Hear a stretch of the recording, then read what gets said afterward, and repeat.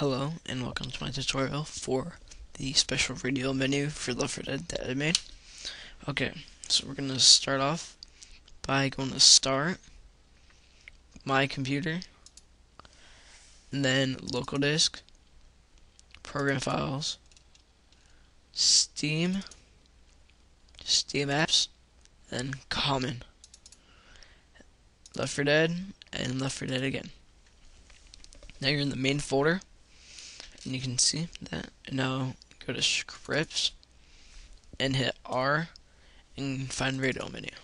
Now mine is edited, but since you're not using it, you're using the original, you're going to want to go to the link I provided to you on the side, and what you're going to do is you're going to copy this, go all the way down, and then go all the way across, or just hit Control A. We're going to copy that and Control A this and Control V. Then it's in this. Okay. Next thing we're going to do is we're going to be using the auto-execute.cfg. Now I gave you a link for this one too, and it shows all the controls and the script. So what you're going to do is you're going to go up here, L4D, then you're going to go CFG. And you probably don't have this right here. So what you're going to do is you're going to go to File, New, Text Document. And now copy all of this and name it to auto-exec.cfg. And we're going to hit Enter.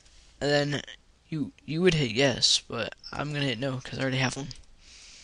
Now, you're going to go up, you're going to double click, select Program. Make sure this is unchecked so that you don't always open it like this, and Notepad. Hit OK. And now, this shouldn't be here on yours because mine is already made, so what you're going to do is you're going to go here, copy all of this, Control C, or copy, and then paste it. So then you add this and make sure this is in between each one with no spaces, and then you close that, and then it should work.